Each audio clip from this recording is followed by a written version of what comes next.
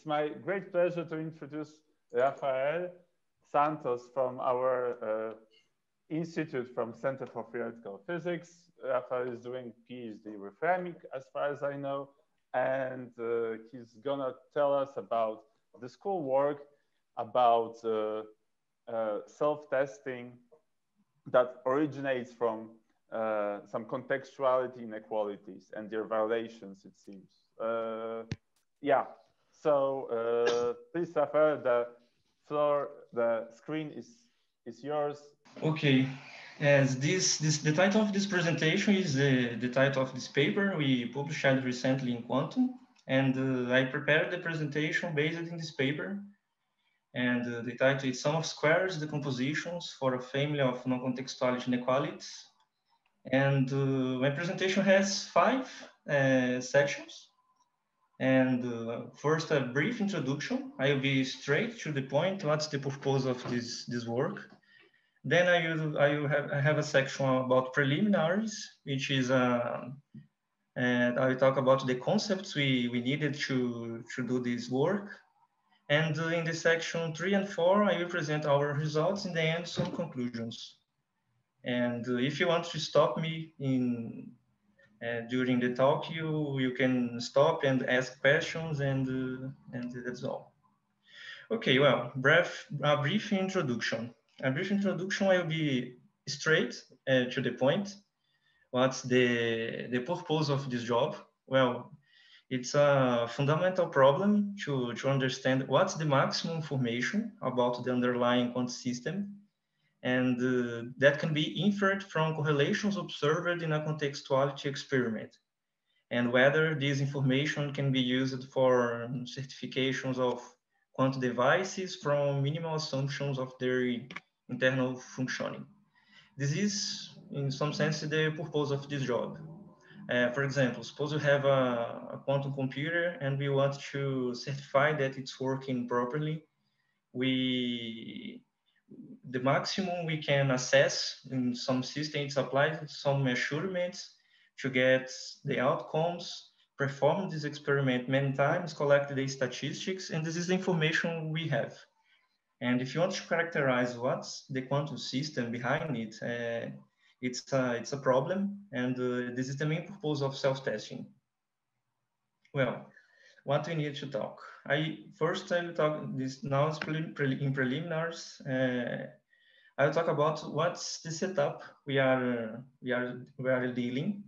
Is this sequential measurement setup, and it consists of suppose we have a preparation system, and we have some measurements that can be implemented. Here the measurements have 2 outcomes, and we can perform 2 measurements in sequence, and we can do many copies as we want of these preparation devices and perform these measurements. And we perform 2 measurements in sequence.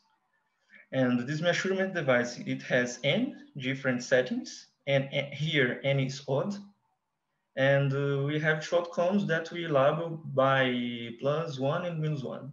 This is our setup. Well, here we do only 2 assumptions. And the first one is this measurement device only returns the actual post-measurement state. Since we perform the first measurement and we perform the same measurement at the same time, we will get with probability 1 the same outcome. But if you perform another one, and you can do it many times, and in the end we can collect the statistics of these probabilities P. With this notation, A1 is the first measurement, the second one, and with these outcomes, and we can compute these average values. And in some sense, we can do the same for only 1 measurement, and after the runs of this experiment, we can have these numbers, these expectation values. Well, in quantum theory, a measurement will be represented by this following emission operator. It's, in this case, we label the outcomes by +1 and -1. So we can write in this way. 2, it's P of M, and well, a set of P of M, let's say Fi, and identity minus Fi, and we have this expression. And the second assumption is the measurements are realized in a particular way such that Ka are emission, or equivalently, Ka is the root square of Fi. This second assumption will be important for the self-testing. And these are weaker assumptions than the standard assumptions of quotient spec and contextuality. And this is one of the nice things of our work. And well, after we perform several runs of this experiment, and when we collect these statistics. Sorry, Rafael, maybe I got can you just, you mentioned something about non-contextual assumption. I got a bit lost there. Sorry. Yes, I will talk here exactly in this slide. But well, for example, we have this expression for example, when you perform this experiment many times and collect the statistics, we can compute this expression in the equation 4. And where Ci and Di are some real numbers that you can choose. From now, doesn't matter. It's just a linear expression of these expectation values. And before we perform this measurement, we don't assume anything about the probability distributions that arise on this experiment. And we say that the classical value here is given by this expression, where we take the maximum overall deterministic strategies that we can assign to these measurements. And what's behind this is the hypothesis of non-contextuality. And we can talk about, I can talk about many things, but it is the mathematical definition of the non-contextuality hypothesis on this work. And this explains what you would like, Michal. Yeah, so can you maybe elaborate why, like, for people that are maybe a bit less familiar with contextuality, like, why this would be, like, why non-contextuality assumption enters here? Well, one physical interpretation I like is to think about the nature of how probabilities arise in some sense. For example, when we have this notion of classicality, we have in some sense a notion that when performing the measurement, we have the outcome predetermined. And to perform a measurement, we only reveal something that has a pre-existence. And this is one notion of classicality. And but we can think, let's say, in theories that describes physical phenomena and the probabilities arise, let's say, for the absence of knowledge of everything. We just take average over this. And this is the idea of try to put in equations this kind of interpretation. For example, we say that distribution probability has a non-contextual hidden variable model. If it has this, there is a, I can write some equations for you after if you want to explain what is a non-contextual hidden variable model. But if distribution probabilities respect this, and we try to take the maximum of this linear expression in equation 4. And it's enough to consider only these classical, or these deterministic assignments. And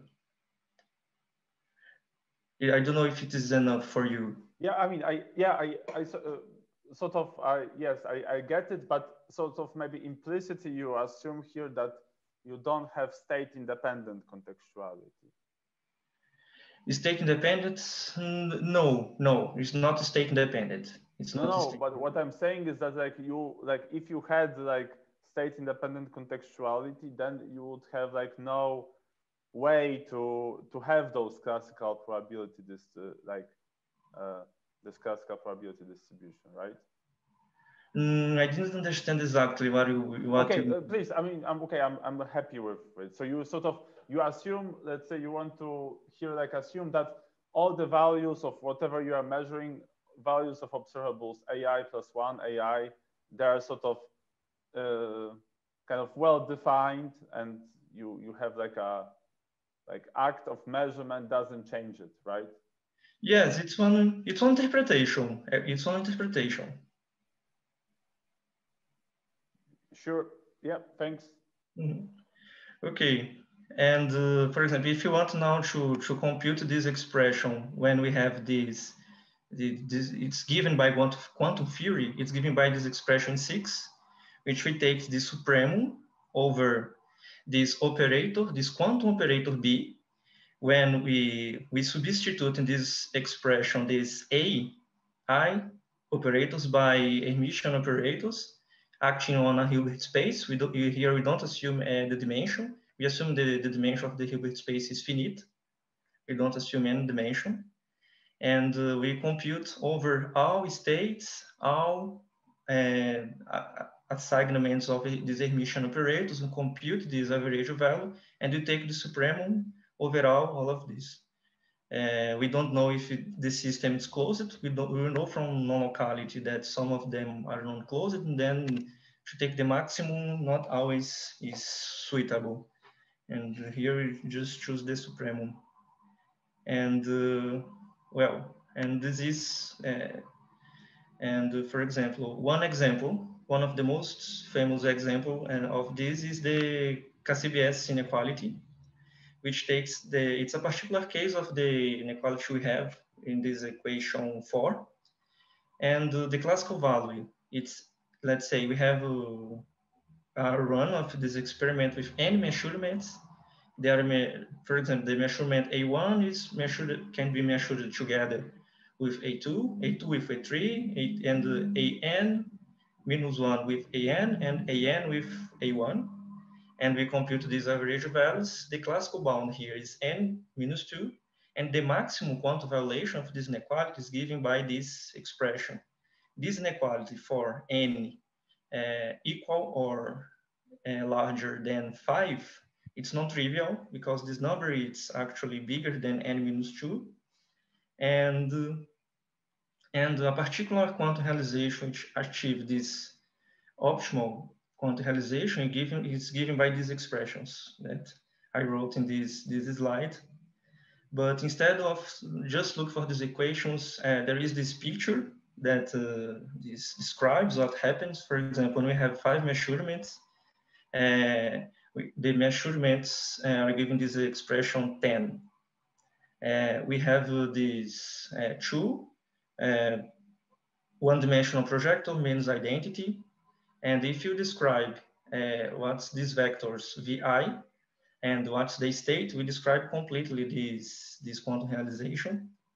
And it's enough to take only with real coordinates. We don't need to take any complex coordinates like in this equation 11.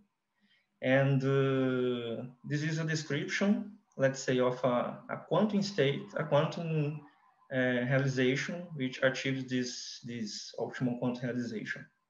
And in this sense, we say that the quantum theory is a contextual theory because it violates this inequality 7. The inequality 7 doesn't hold in this it's violated by, let's say, a quantum system. And this is the meaning when you say that the quantum theory is contextual, that's, well, cannot be explained by a non-contextual hidden variable model. And this is one way to say this. And with this, another thing I need to talk here. Sorry, can I ask? So you said you introduced this maximal violation. So what dimension suffices to get this maximal violation? What, can you repeat? What dimension suffices to get this? In this inequality, the KCBS, it's in, for any odd, it's in dimension 3. We can get the maximum violation. Or n even, it's in dimension 4. I see. Let's say, for example, for n equals to 4, the inequality is violated. The classical bound is different here, but for example, it corresponds to the Bell scenario. So in dimension 4, we can get the maximum. But for when n is odd, the dimension 3, it's enough to get the maximum. Thanks. And this is one of the reasons we, in this family of inequalities we are working, we work on with odd dimensions, because it's even dimensions, the behavior is completely different. And this CBS, okay. One of the techniques we use it here is based on the sum of squares decomposition. For example, in these self-testing schemes that are based on non-locality and contextuality, they exploit the maximum violation of some inequalities. If we have the maximum violation, this can be checked in a same-device independent way, let's say, doing some assumptions about the system we have, and we need to exploit the maximum violation of this. One strategy to use is the sum of squares decomposition. And for example, we have this quantum, looking for this equation 14, we have this B operator, this quantum operator. If we have this shift, let's say eta identity minus B, written as a sum of squares, let's say you can represent in this way, we can conclude that n eta is it's a upper bound to the quantum bound of the inequality associated for any quantum state. And if this bound is achieved in an experiment, it means that these squares must be saturated. And if then we have some algebraic relations, and these are the unique relations we have to exploit what's the quantum system that we appear here. And let's see. And in order to find the sum of squares, I think it's maybe one of the hardest steps of this work. It was necessary to modify this KCBS inequality. We wanted to do the self-testing of this same optimal quantum violation of the KCBS inequality, but now we needed to modify it to find a sum of squares, because we couldn't find it with this standard inequality. And in order to do it, for example, I will show you here the simplest case. It's when we have n 5 measurements that can be performed.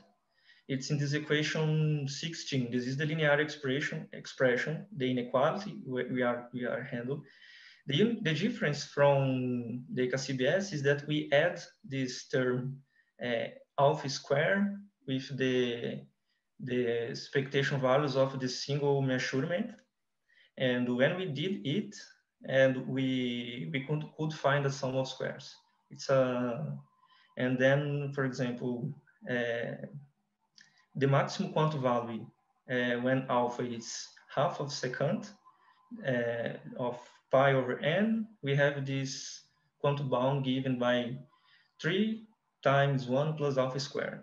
This is the maximum bound, and this inequality is trivial. It means that the classical bound it's lower, and I will show you how we give just an idea of the proof of this, how we did it. And for example, if now we take this the quantum operator, we have an expression like this in 18, and we needed to find the sum of squares. In order to find it, we defined these following Hermitian operators, MI1 and MI2.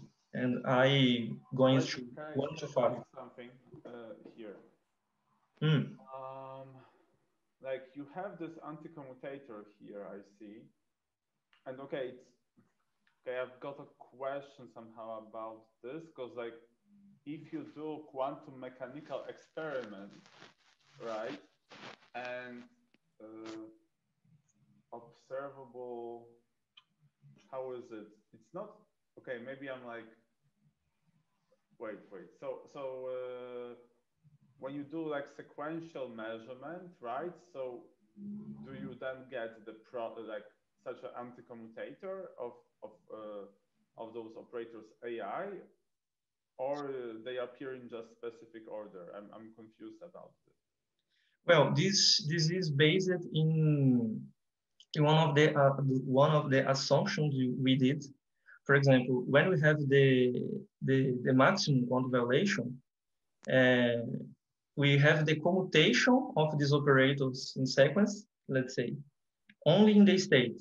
You don't assume the non-commutation of the operators for every state. You don't assume but I'm not asking, wait, I'm just asking, like, I'm not asking for maximal violation, but like in general, right? If you perform this measurement, right, what would be the form of this?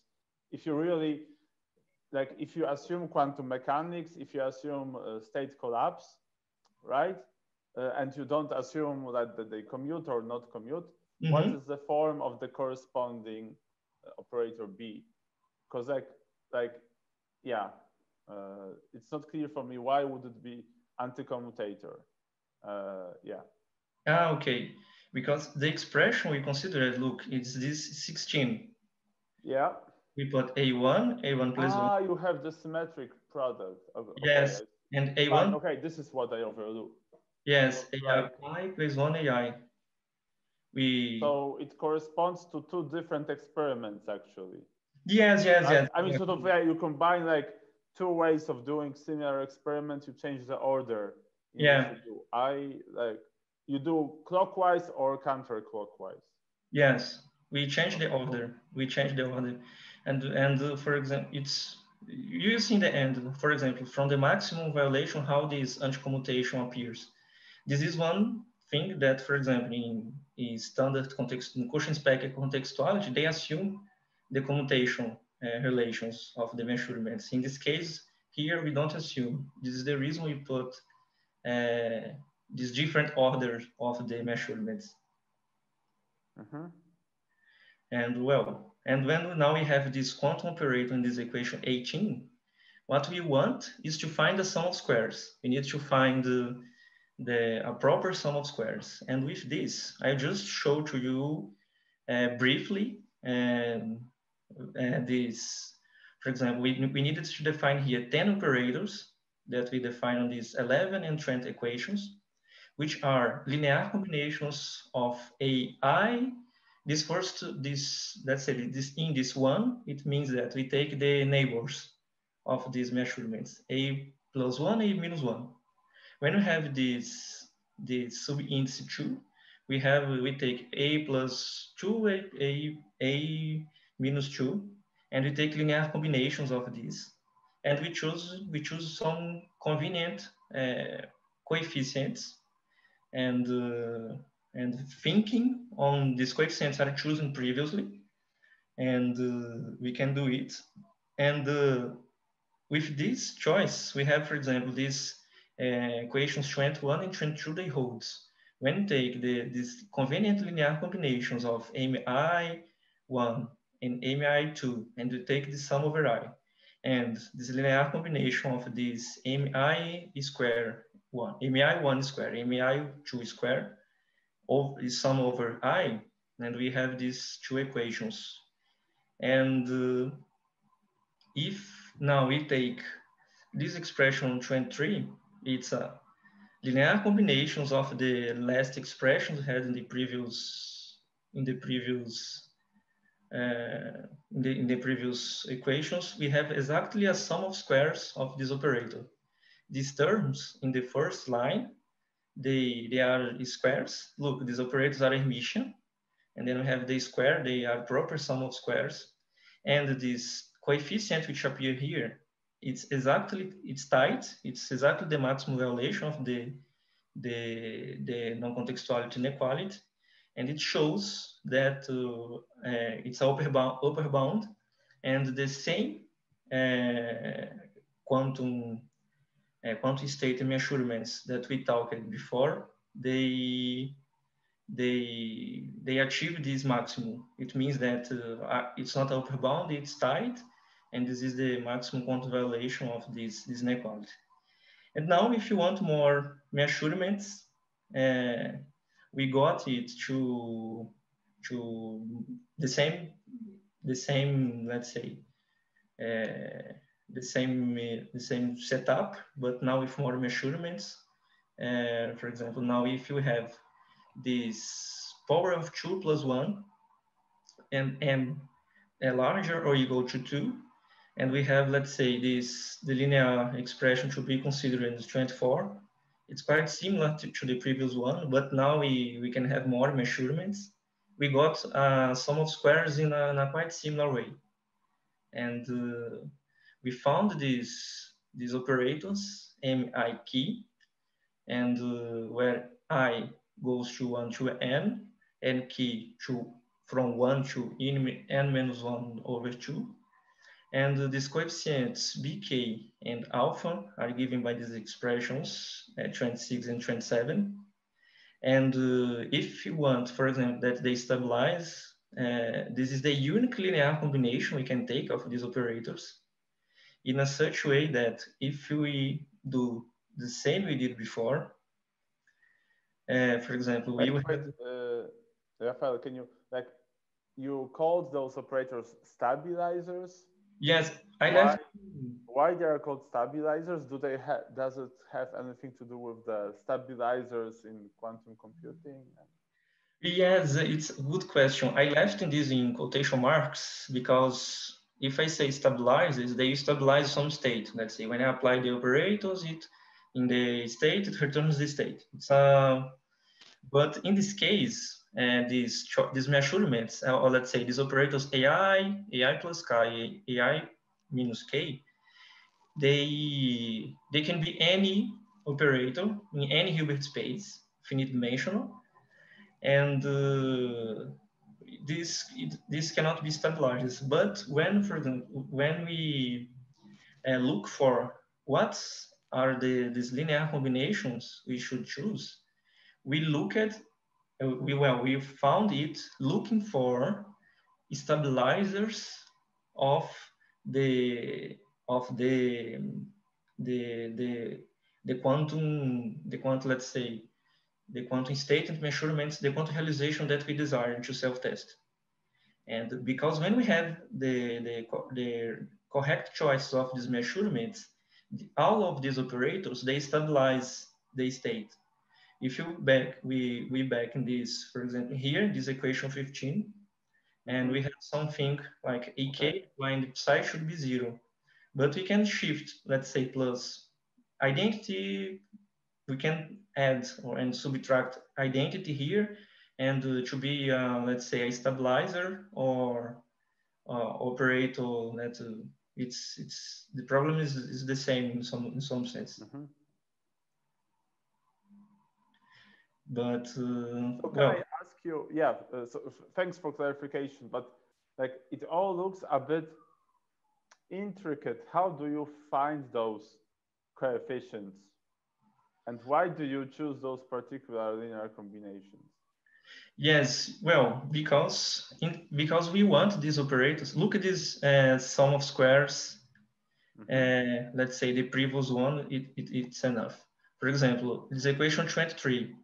We have this sum identity. Here is identity minus, let's say, mi and 1 square. We have these squares. If they stabilize, so then identity, this expression, it should stabilize the state. Well, when I apply the state, it's 0. It means that mi1 is a stabilizer of the state. No, I understand. Yeah. Yes. No, so what? No, this part I got, Rafael, but like this construction, right? Like, why do you have those particular coefficients? Is it like you guys wanted to get the sum of squares somehow? You tried, you failed, and like it happened to work, and you are happy, or is there some systematic way to look for those coefficients? Yes, in the end, I think the answer of this question goes in direction of the choice of the inequality we need to use for self-testing. It's not any inequality that will be useful for self-testing. For example, in this equation 24, we have this in this equation 24. We have let's say the freedom to choose what's gamma. We have the choosing to choose what's gamma. And in some sense, this gamma, the freedom to choose this gamma, is intruncated with the freedom to choose these coefficients. We can choose these coefficients previously, choose self-tests, some desired quantum realization. This, we think we have the inequality, but it can be any inequality, linear inequality we want. We choose it conveniently to everything holds. We think, well, we have this quantum state. We want to self-test it, how to do it. And for example, this we did for this end cycle, but this same approach maybe you can work for others quantum realizations also. But to do it, we need to pay attention in what scenario we are interested. And well, these equations are, I think the main ideas are the same in this simplest case, but we have now more measurements. The sum of squares is more complicated, and it was maybe one of the hardest problems of this work, that this is the sum of squares we have for more measurements in the general case. Well, in this family at least, 2 power m plus 1. And this is the structure of the sum of squares. And we have a lot of coefficients. There are some technical details I can tell you, but if you want. But the main idea is the same from the simplest case. We just take, we want a sum of squares which deemed to be of this form, of this first line of this equation. And with the choices of the stabilizers before. We open this calculation and we have expression like this. If you want a sum of squares, we need these terms to vanish, and we need to choose these coefficients ck and d to be positive. Otherwise, this will not be a sum of squares. And if you want all of these to hold in some sense, we cannot do it with any number of measurements, only with this family, 2 power m plus 1. And well, it gave us some work to I don't know if it's necessary to explain all these coefficients, but the idea is this: when we want to choose this coefficient ck to be non-negative, and these anti-commutators to vanish except for k plus 1 minus 1. And well, these are the expressions we want, we had.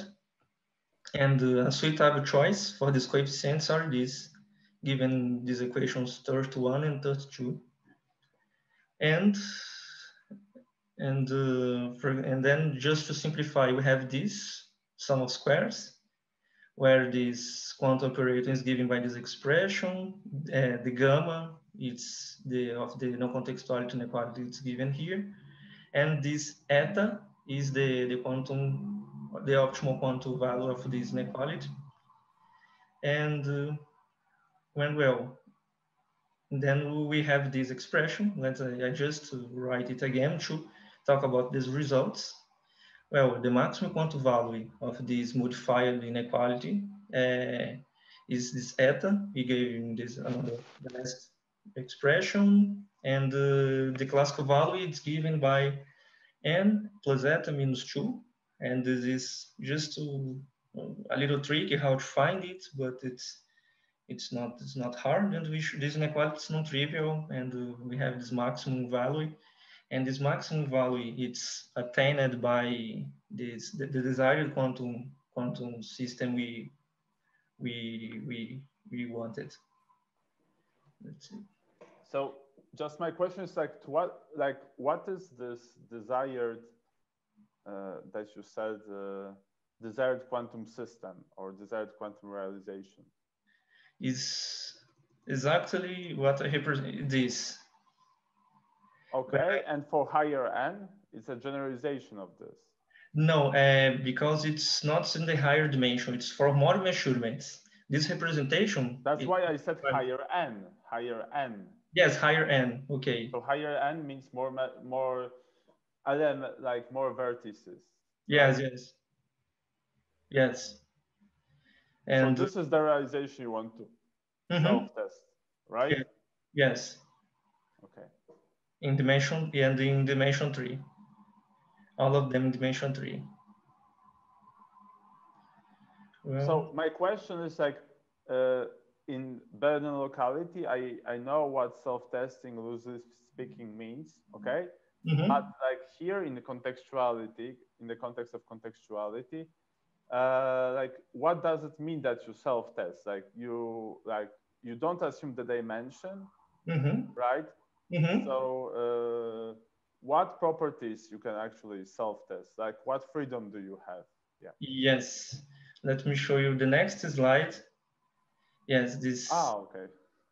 This is the definition of the self-test in this contextuality scenario. For example, what we want to self-test, let's say a preparation psi bar, which belongs to a Hilbert space of dimension D, and a set of measurements AI bar, I1 from 1 to n, let's say acting on CD, are defined as follows.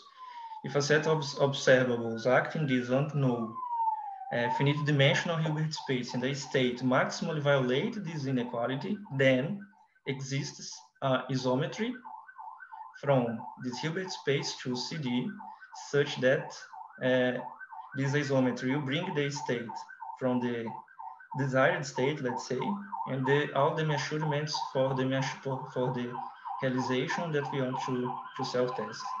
This is the definition here.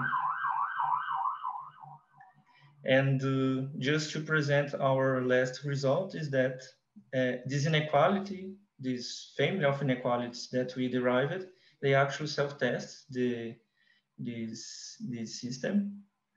And for example, now we just need to modify a little bit the sum of squares we had in order to understand why one of the assumptions we did in the beginning, they are necessary. And well, we have this, let's say, we just add this term, it's non-positive, and the sum of squares is just to add this with the Crown operators of the measurements, where beta n, beta tilde is this expression. And now we can just talk about this result. This is the result we had under the assumptions 1 and 2. If a quantity state and a set of measurements violate the inequality, and we wrote, then exists a projection to this Hilbert space to a Hilbert space in dimension 3, and a unitary acting on C3 such that this unitary brings the state, well, we can choose one basis to give the state 1, 0, 0, and the measurements will be given by this expression here, this equation 41. And the idea of the proof, it's a long proof, and I just will give some ideas of how we did it. And well, we perform the measurement when we have the maximum quantum violation. What we have is the saturation of the sum of squares. It implies that MIK acting on psi is psi. Particular case when k is equal to 1, we will imply in this equation from the sum of squares. And just to clarify why this equation 43, 44, and 45, just go back.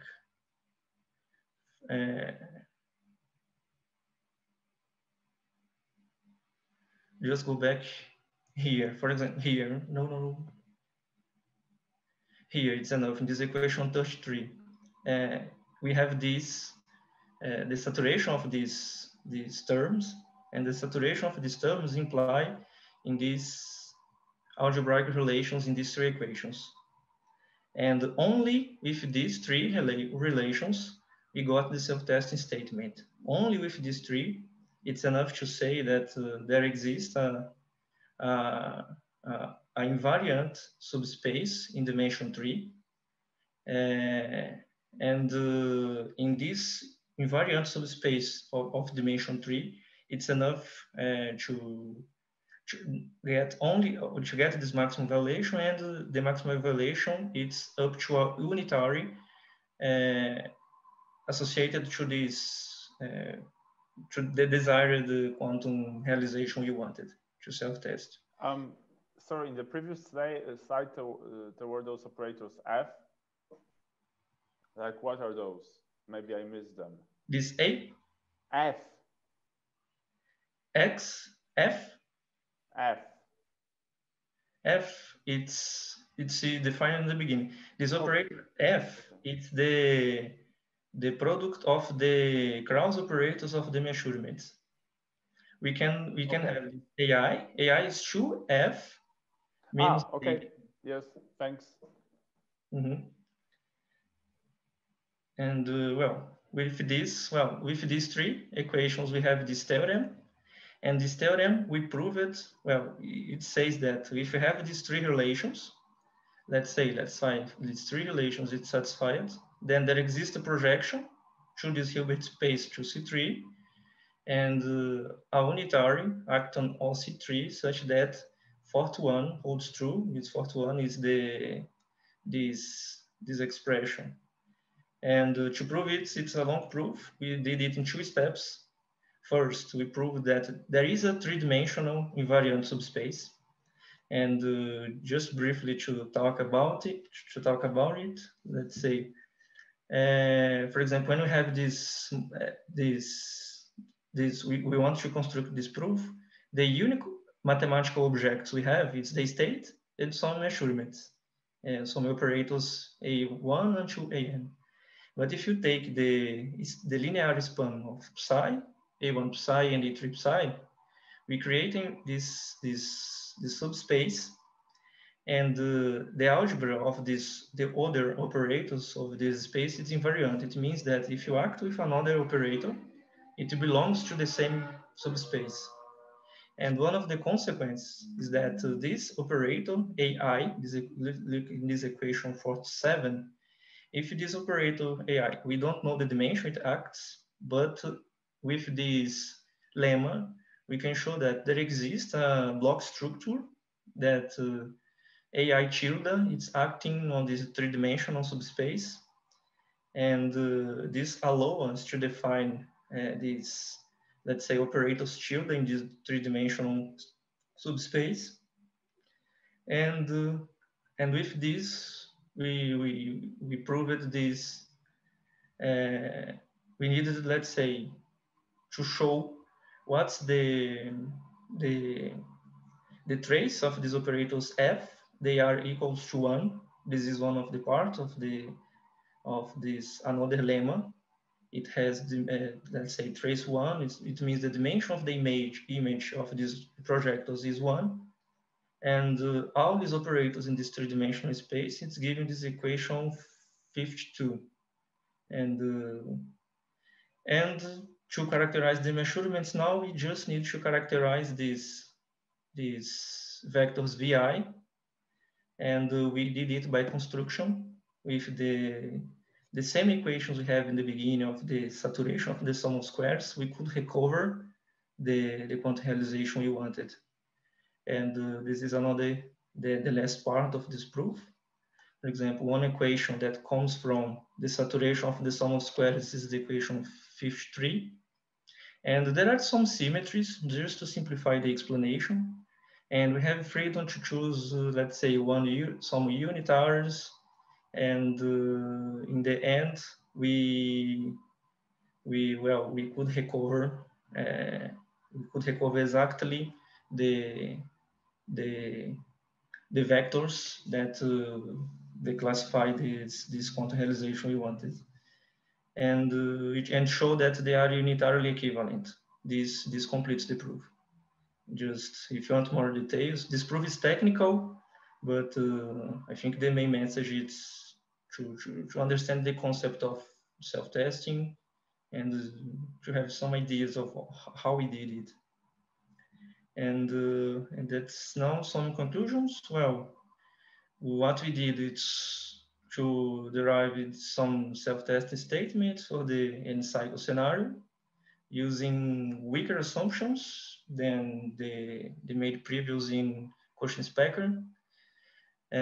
Something we did was to use the sum of squares technique. It's the first time it was used the sum of squares for contextuality. It was previously used on non-locality, and now we could show that it works also. And well, something we should remark is not fully device independent. We needed to do these assumptions, and this is the best we got. It was to do these first assumptions in the beginning. But for example, one nice thing compared to non-locality is that here we don't require space-like separation. And this is something that can be done in just one place. And let's say, it's probably we can use the same approach for other quantum realizations. Well, other thing that we didn't do, it's about the robustness. Which is suitable for experimental implementations, and we don't have the robustness. Maybe it's one work to be done in the future.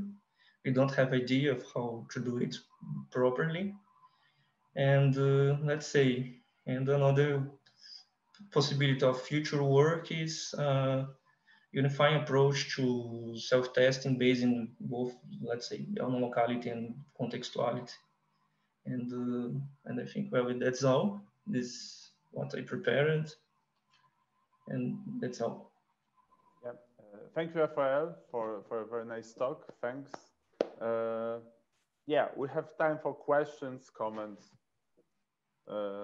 Please, guys, don't hesitate to ask questions.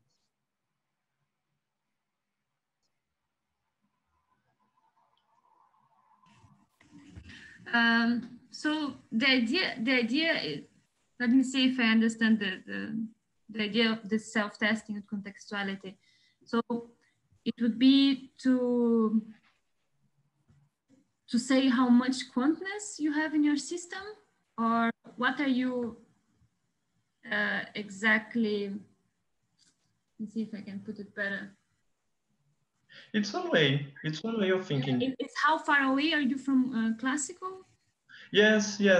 It's one way to think about how, because for example, we don't have another physical theory which cannot violate, let's say, well, let's say a physical theory which give us probabilities for some events happens in nature, and we don't have any other theory, physical theory, which let's say you violate non-contextuality inequalities. Then in some sense, if we have this violation, in some sense you are saying that, well, it's quantum, and with this also, this work, let's say, the maximum of quantumness, let's say, it's suitable to think in an interpretation like this. This is the maximum that we can with some inequalities by quantum theory. But in principle, you can have theories which like exceed those inequalities for the quantum values, right? Repeat, please. No, I mean that in principle, like you can have some more general probabilistic theories that Yeah. like exceed this quantum value, right? So you are interested in this regime between classical and the maximal quantum. This is the case, yes? Yes, yes. So you basically have some inequalities which follow from the quantum formalism and check if they exceed what would follow if you assumed the contextuality, so or the classicity, right? Yes. Something like this. Okay, cool. Yes, we can have other physical theories which can, but well, I don't know. Well, I think in general, just like in non-locality, people consider like, you know, you can have like non-signaling theory, right? Yeah. And there, I mean, I'm not sure how interesting is it for some people, but okay, I guess it's interesting for some people. They like it's conceivable that something like this would exist. Although whether or not it's physics or just sort of yeah, sure, mind games, it's not up to us to for example, if I mean, unless you get something like this in experiments, right? Yes. When we have this equation, for example, this equation 2, here we have this is, let's say, it makes sense. Any physical theory, we should be able to compute, for example, this expectation value for just one measurement, independently of what measurement was performed together. For example, in this Bell scenario, it means that if this, for example, this probability can be computed, and this will precludes with this non-signaling condition. In contextuality, it's not the non-disturbance condition. And there are some people looking for kinds of theories that can be more and more, but respecting this principle. Here in contextuality, it's the non-disturbance.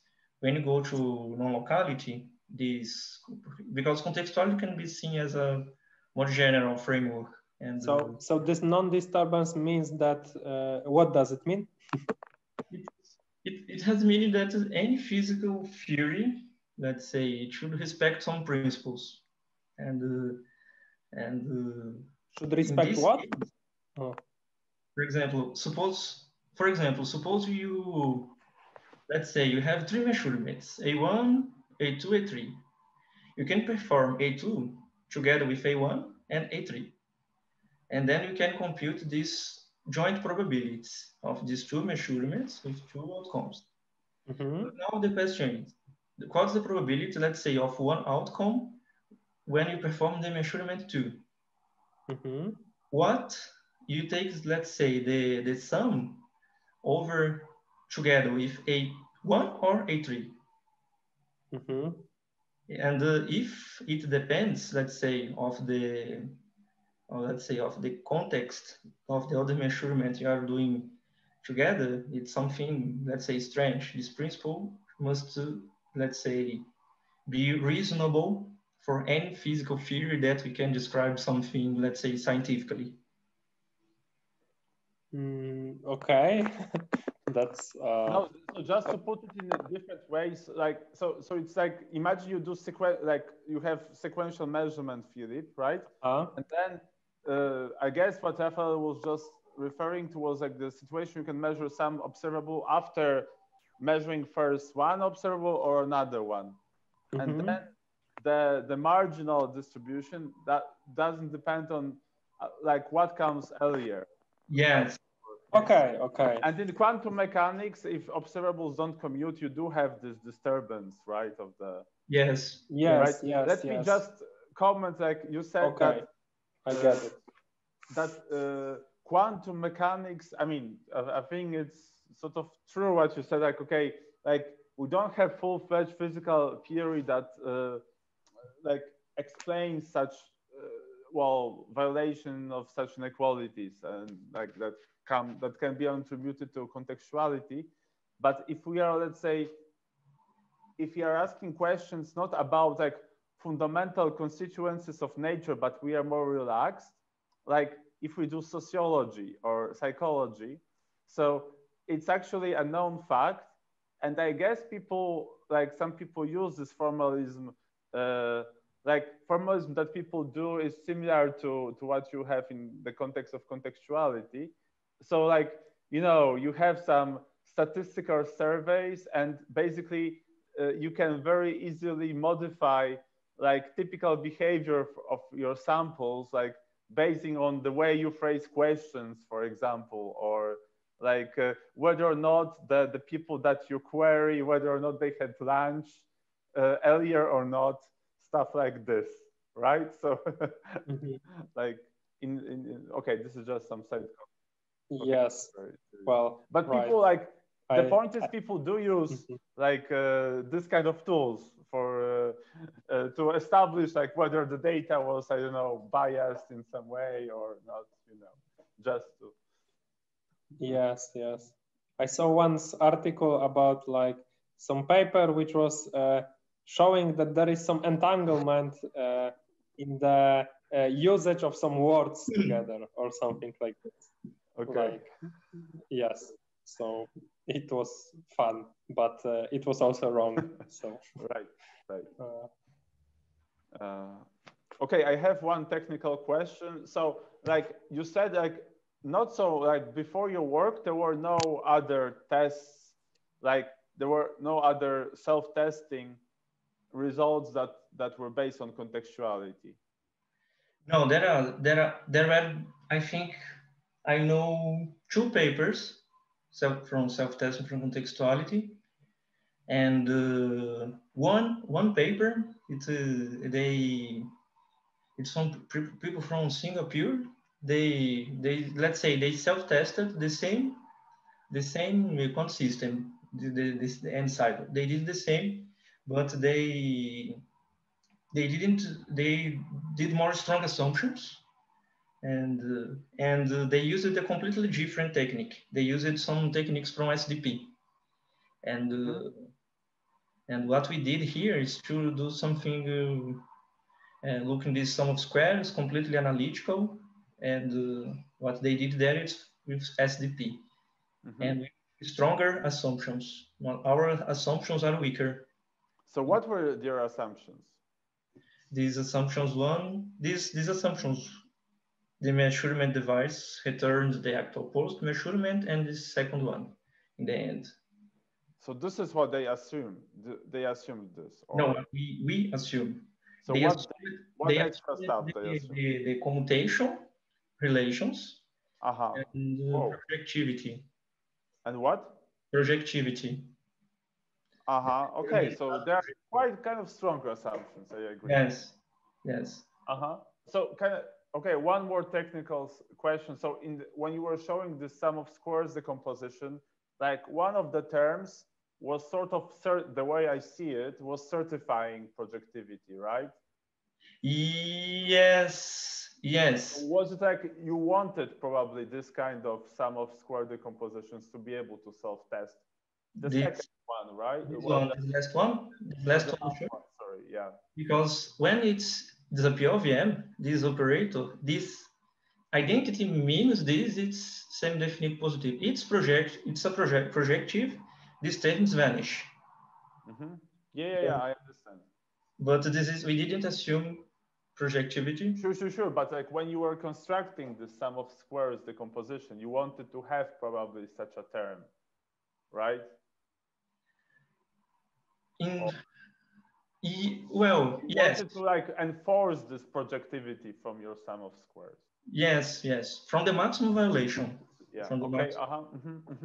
Yeah. Cool. Nice. Okay. Any more questions to Rafael?